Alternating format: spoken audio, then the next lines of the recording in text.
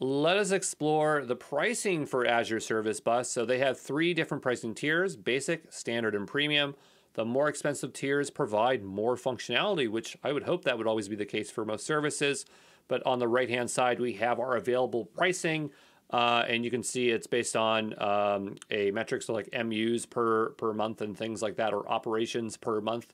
And so here is the chart. So let's take a look at what the differences are. So I highlighted topics in yellow to show you that it is not basic. It's not in the basic tier. You have to have standard in order to utilize that.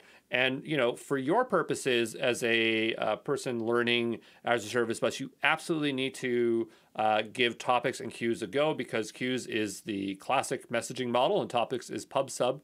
And the only way you're going to do that is by using standard, which we will do in the follow-alongs.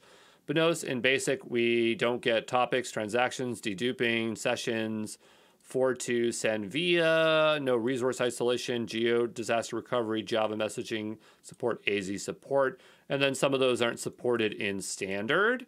But then in premium, we get basically everything. And then notice like the big bump in terms of the message size between basic, standard, and premium. So again, the thing I really want you to remember is that in basic, there are no topics, okay?